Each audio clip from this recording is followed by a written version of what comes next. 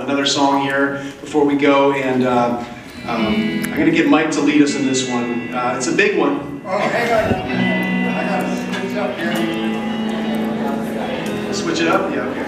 Well, while I'm doing that, I'm going to just ask Barry Keane a question, because I haven't asked Barry any good questions here yet today. I'm sure he's kind of sitting on some good stories, not just sitting on the drum throne there. He's actually, he knows where the bodies are buried here, you know, so I'm going to pass it off to Barry.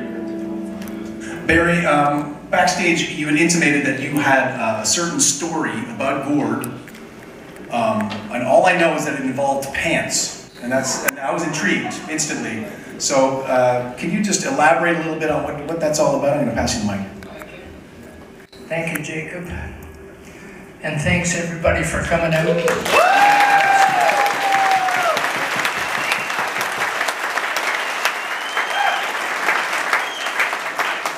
my first meeting with Gordon Lightfoot, we have to go back to 1972.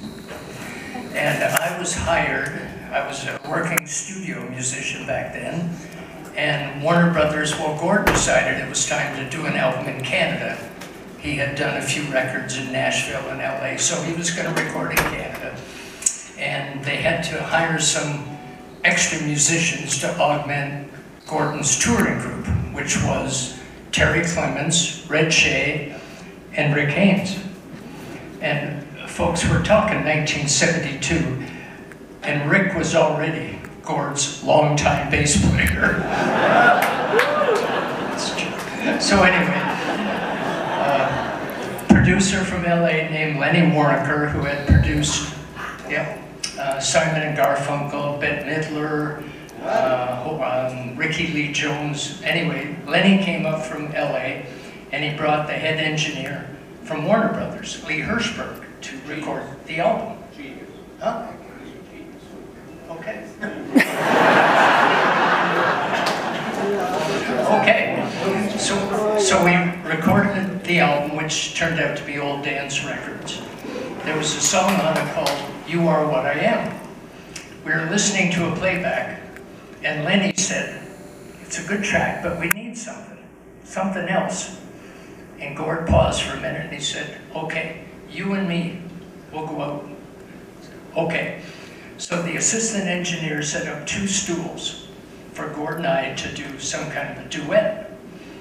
And anyway, Gord said, we need to throw some leg on this. And I didn't have any idea what he was talking about, but it turned out to be what most people would call ham bone, where you play on your leg.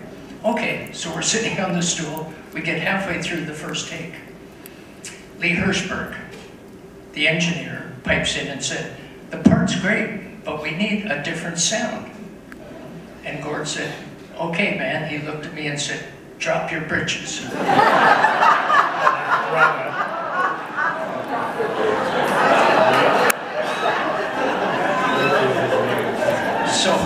you have to understand, I just met Gordon Lightfoot.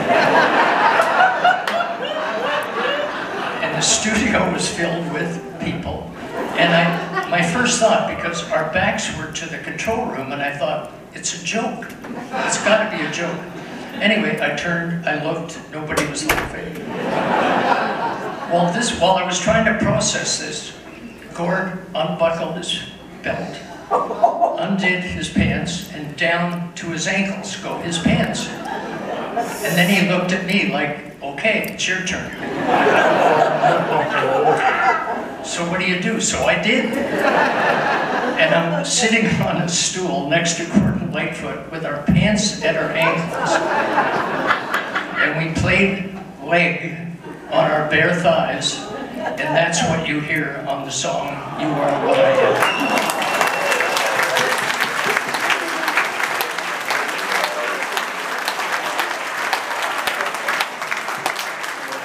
All you aspiring young musicians out there, sometimes you have to be prepared to do what it takes to get the gig. And Barry, that's an unbelievable story, and I'm sure he's got a million more of those where that came from. But Barry Keane on the drums, everybody. Hey!